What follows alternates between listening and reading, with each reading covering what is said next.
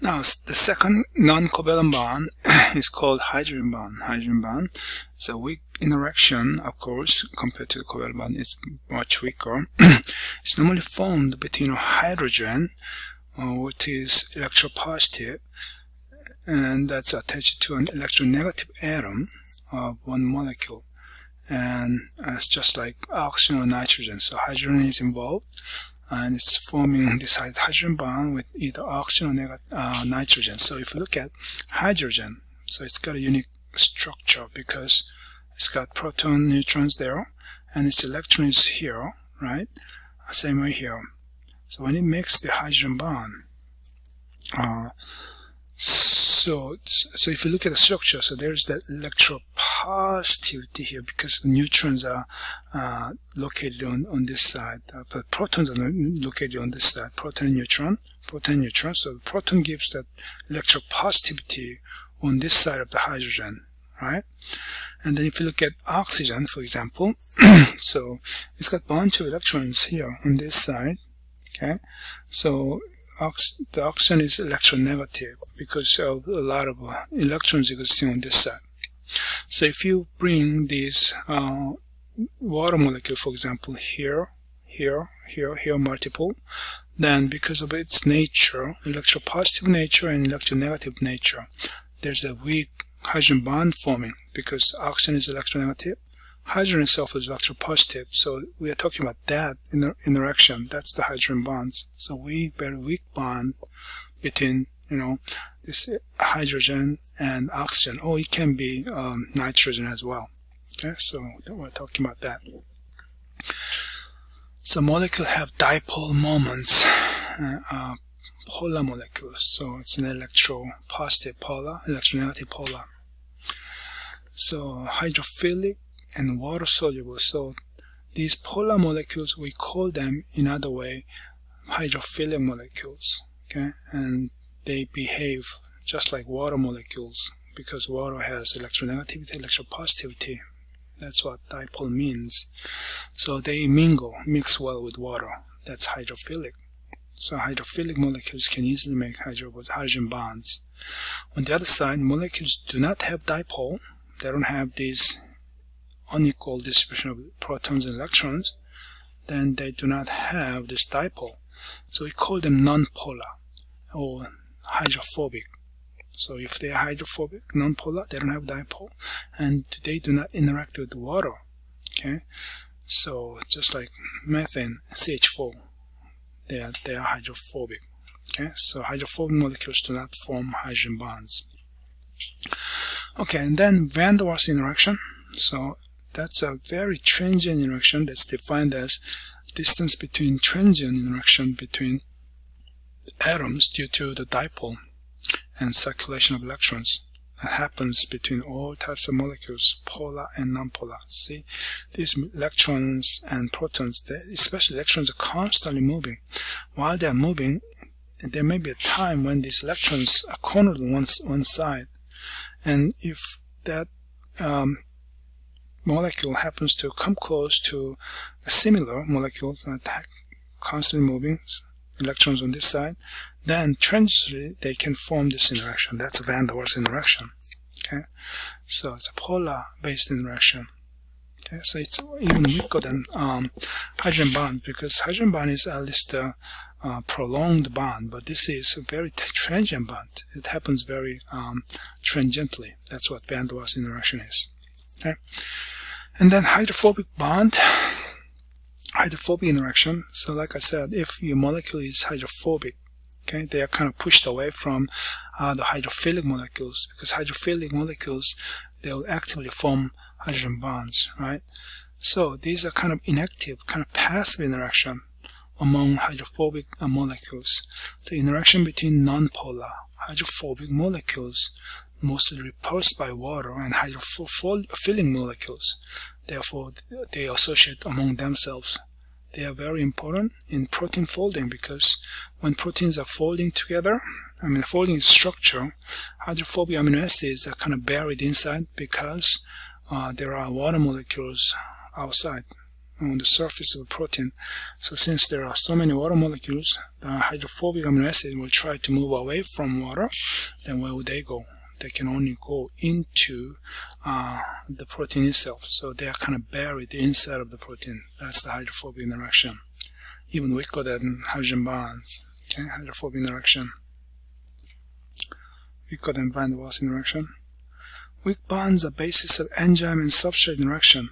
Okay, when this is an enzyme with the active site, it binds with the substrate. Okay, those non-covalent bonds are formed like hydrogen bonds or ionic bonds. Okay, so that's the basis of the interaction. That's what it means. So here's a trypsin enzyme binding with a substrate.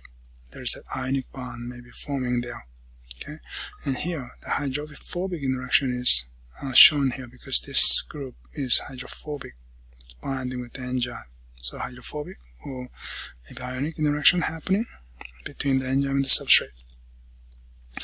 And weak bonds mediate protein to DNA and protein to protein interactions. Okay, so these are happening in the biological system a lot, all the time. Okay, and those non-covalent bonds are the key of these interactions between these molecules. So now you see the diagram showing you the DNA molecule at the bottom binding with the protein. Okay, so protein is binding its alpha helices going through its a major group of DNA molecule here and here, right? So when they do that, normally hydrogen bonds are formed between the bases of the DNA and the amino acid in this alpha helical structure of the protein. Okay, so again, that's the principle between the protein and DNA interaction. And here it shows you protein to protein interaction. Maybe this protein interacts with this protein together. When they do that, again, there may be ionic bond, there may be hydrogen bonds or hydrophobic interactions. They will form between these. So signal transduction happening inside the cell. It's mediated by a bunch of protein binding with different proteins. Okay, same thing happening. Gene expression normally mediated by what? Transcription factor binding on the promoter sequence of the gene. So transcription factor is a protein binding on the promoter element. That's a DNA. Okay, DNA replication again. So enzymes are normally proteins. Okay, like a helicase enzyme binding on the DNA. So same principle. Repair of the DNA again. Enzymes are protein. Repairing DNA. Okay, recombination of DNA. There are enzymes involved. Very important. And the formation of a high energy covalent bond requires increase in free energy in the molecules. Okay, so unless it's not going to be formed. So that means if you want to increase the free energy, you have to provide the energy from outside. That's what it means. So these reactions are coupled with energy releasing reaction. That's where the energy is coming from. Normally associated with breakdown of ATP molecule. So think about Calvin cycle in photosynthesis. Okay, so photosynthesis, the final product is what? Carbohydrate sugar molecule, right? When you build a sugar molecule, so sugar molecule is made up with a bunch of covalent bonds. So it requires energy to build that glucose molecule. Then where is the energy coming from? So energy is coming from the solar energy, the light energy, photons, and the photon energy go through the electron transport chain, and it's given to an ADPH, and the ADPH will carry the energy and given to this Calvin cycle. Okay, so energy input is required. That's what it means. Chemical reactions releasing free energy do not occur in the absence of a catalyst, an enzyme. So enzyme is needed. So when there is energy release reaction, even so you may think the free energy, if there's a high potential free energy here and there's low potential free energy there, you think you can have it done spontaneously, because energy normally flows from high energy potential to low energy potential, right? But normally there's always a barrier there. The barrier is so-called activation energy that's required to start this process. The activation energy is lowered only by a catalyst, enzyme. Enzyme can lower that. How does it do that? By binding with its substrate. and then making all those non-covalent bonds. That's the secret of lowering this free energy. Okay? The function of enzyme is to speed up the rate of chemical reaction by lowering the activation energy. That's what I said. Okay, that's what enzymes do. How do they do that? By making all those non-covalent bonds, transient non-covalent bonds. Free energy biomolecules. So the degradative biochemical pathway produces small building blocks from larger organic molecules and release significant free energy that will be captured by ATP normally and used in building reaction later on. Okay, so yes, if you break down a large molecule, and there will be always normally energy released. That's what it means, and those energy will be captured by ATP. Okay, you see this table here with these molecules. When these molecules are broken down, okay, so you can see the energy is released. 6 kilocalorie per mole pyrophosphate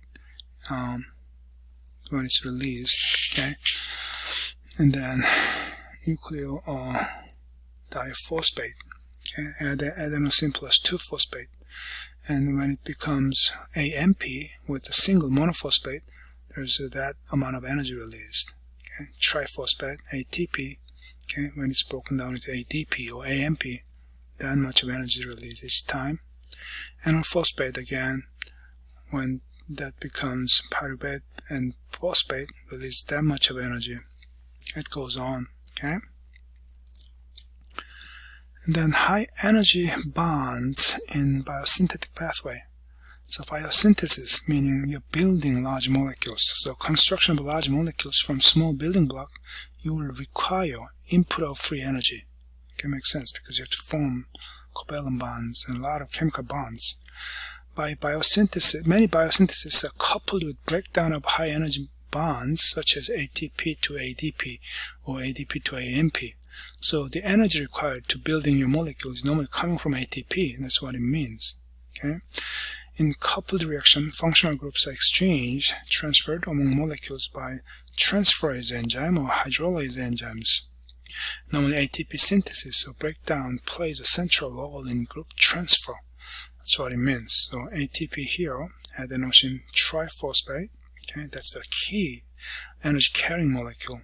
So when it becomes ADP, there's energy release. When it becomes ADP, there's more energy released. And AMP can come back to ATP if it can capture energy. So ATP is very important. Activation of amino acid by attachment of AMP. So when you activate tRNA molecule, so tRNA is a key player in the translation process, if you remember, right? tRNA can recognize codons on the mRNA, and then it brings an amino acid on its 3' end. That's what it does. But when the tRNA is charged with an amino acid of special kind, there's an enzyme that does that process. Okay, so that conversion is normally there's ATP involved. ATP is broke down, and then that broken down ATP is attached to an amino acid. So in this case, this amino acid is attached to it reverse adenosine phosphate. So AMP is attached there with the amino acid, right? And that structure is allowing attachment of this amino acid onto the tRNA, 3' end. That's what is shown. Okay, so AMP. So ATP is becoming AMP. There's energy release. So 2,5-pyrophosphate is used up in this process. So even the activation of tRNA molecule, it requires energy. That's what it shows. Okay. And finally, nucleic acids are built by nucleotide 5-triphosphate. So nucleic acid here. So you are making phosphodiester bonds, right?